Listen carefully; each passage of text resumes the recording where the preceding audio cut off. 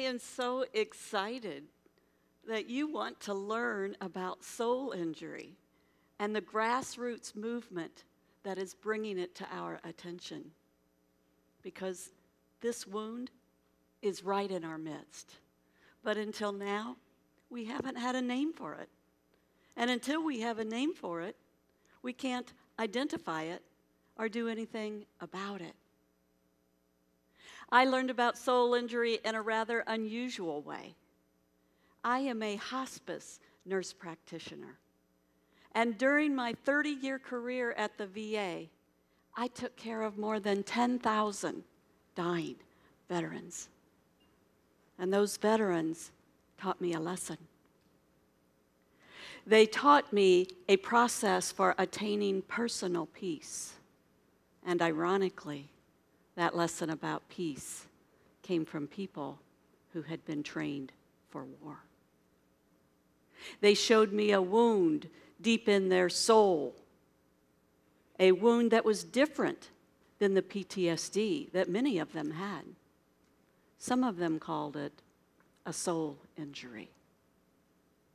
At Opus Peace, we define soul injury as a wound to our sense of self, our real self, beyond the facade.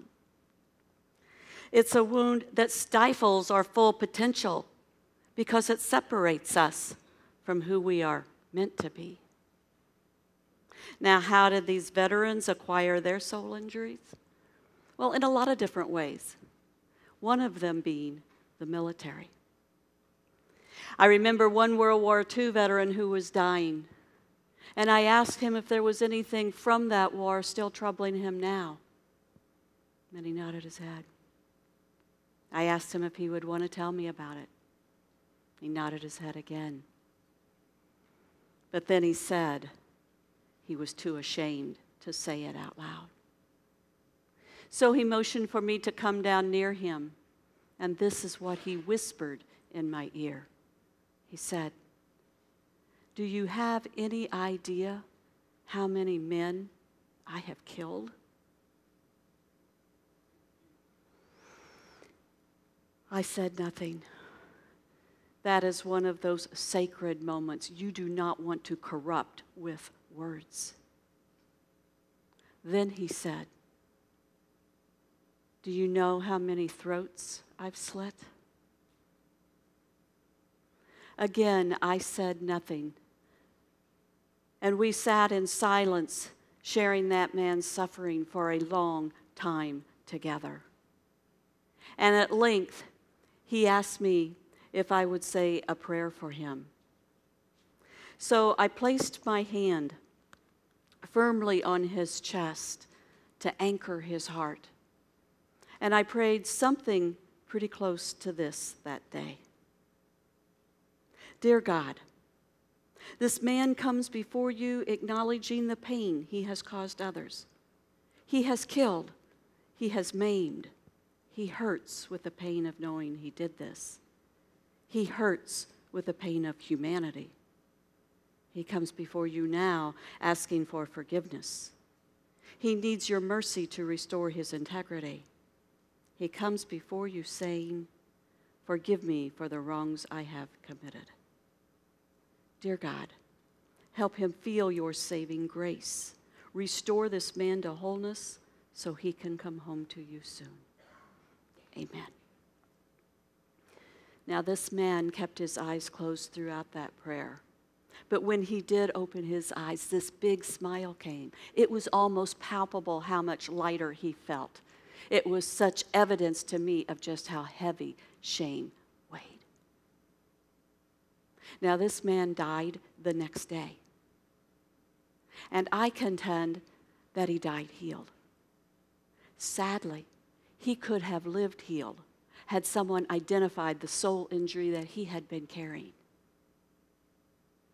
And if we look at what happened with this man, his peace began when he opened up to the pain and shame he had been running away from for decades, pain and shame that he had buried alive. And it was shame that separated him from his sense of self and his inner goodness. And telling his story of shame to a receptive witness allowed him to re-own this lost part of himself that he had exiled into darkness. And forgiving himself created a safe place for that part of self to come back home. Now, this man, as he told me his story, was very sad. But like most veterans, he was also very stoic. And that's why he had banished that part of self out into unconsciousness. The problem is, however, for all of us as we come to the end of our life, our conscious mind gets weaker. And it's less able to keep this stuff under wraps. And our unconscious mind becomes stronger. And that's often when these wounds surface unbidden. You see, death beckons us to come back home to ourselves. Death strips us of pretenses and cover-ups. Death humbles us. And often the unvarnished truth surfaces. I remember a man who used alcohol as his favorite numbing agent, and his addiction had separated him not only from himself, but from his family. But when he received a terminal diagnosis, he sobered up, and he reached out to his family and made amends. And I commented at the courage it had taken for him to do this. And he looked at me and he said, "Why did I have to be dying in order to learn how to do this?" And indeed, that is the gift that death is. Death wakes us up to how our lives matter. Suddenly, we realize what is important and what is not. So many of the soul injuries that I witnessed at the end of life would fall under what the professional literature calls moral injury. And moral injury is a subcategory of the larger classification of soul injury. And this broader classification includes marginalized populations. Populations who have often been made to feel less than because of their race or their religion or their gender or their sexual orientation. It includes childhood wounds that often persist a lifetime if someone has been bullied or made to feel like they were not good enough. And I have yet to meet an adult who as a child was in the foster care system who hasn't suffered a soul injury. And yet, decades later, the wound is laid bare, and I could easily see how that wound had caused them to lose their identity, to forget who they really were, and to erect a facade to try to be someone they were not. Can you identify with that? Even in a small way? I can. This is a picture of me when I was 5. I'm watching Lassie on TV, and she's in some dangerous situation, and I'm sure she's going to die, and I'm crying. And just then, my dad walked through the room, and he laughed at my tears. And I made a 5-year-old decision that day to never cry again. And I didn't for 30 years. But when I was 35, and I was dealing with something painful, it occurred to me, what if my fear of feeling my pain is worse than if I just let myself feel it? And that's when my unfreezing began. That's when I started becoming real. Now, I hesitate to even tell you that story. It seems so trivial compared to the traumatic stories I've witnessed with veterans. But I can tell you there are lots of ways to lose yourself.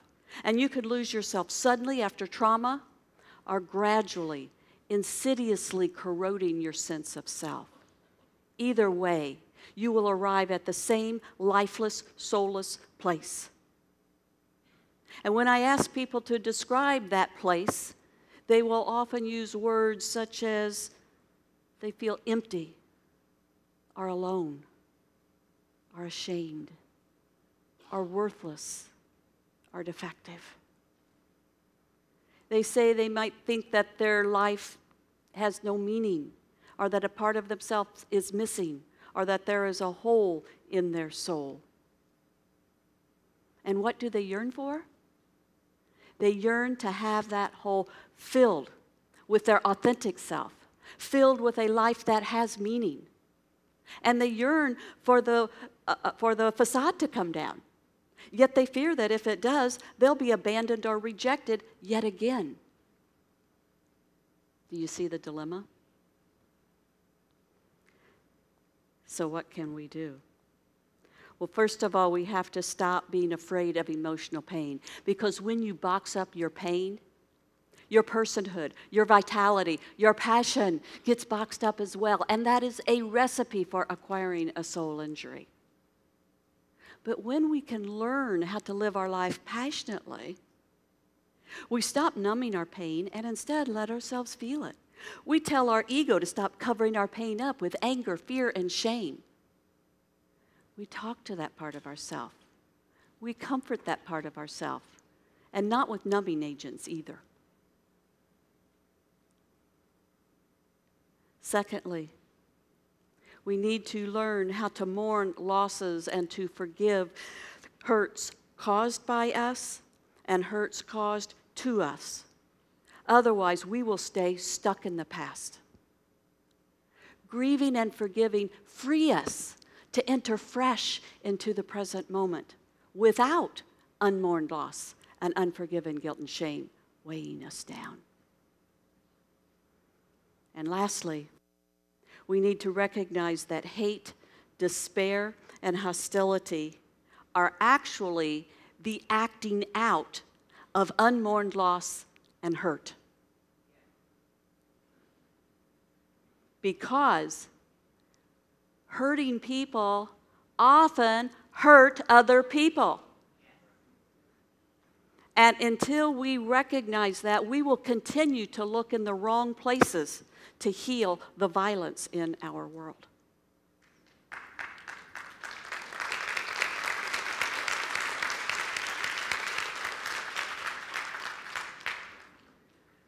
I came here today to share lessons about how to reown, rehome, and revitalize scattered pieces of self so we can be restored to wholeness. I didn't learn these lessons in graduate school. I learned these lessons from dying veterans. I didn't learn these lessons easily either. Indeed, I became a VA nurse because I arrogantly thought I needed to save veterans from the so-called dysfunctional behaviors that I learned about when I was a nursing student rotating through the VA. But truth be told, those veterans saved me. Without them, I would have remained an isolated elitist striving for comfort and security. They rescued me from the anemic life I could have led. A few years ago, I retired from the VA to start Opus Peace. I wrote those 10,000 veterans a letter to thank them for the lessons they had taught me. I am going to close by reading you the last paragraph of that letter. When you were dying, you vets taught me that we already have everything we need in order to be whole. Unlike what I thought, it's not about being stronger or bigger or more resilient. It's about removing barriers of loss and shame that prevent access to the soul of who we are. You vets taught me how the soul speaks a different language. Some of you wrote or painted or sang about your soul injuries. Many of you had colorful language to describe your soul injuries. But most of you simply used your wartime experience to quietly seek peace in your own way and to bring peace to those around you. For some of you, peace remained elusive, so you remained hostile or bitter or addicted. Some of you were even dying because of the consequences of those behaviors. Yet as death approached, most of you yielded to the secrets your soul revealed. As you did, I listened and learned truths that can only be taught by the dying. And what your regrets revealed was this: stop the denying, stop the numbing, reconnect with the part of self holding your pain and shame. Don't waste your suffering. Learn from it.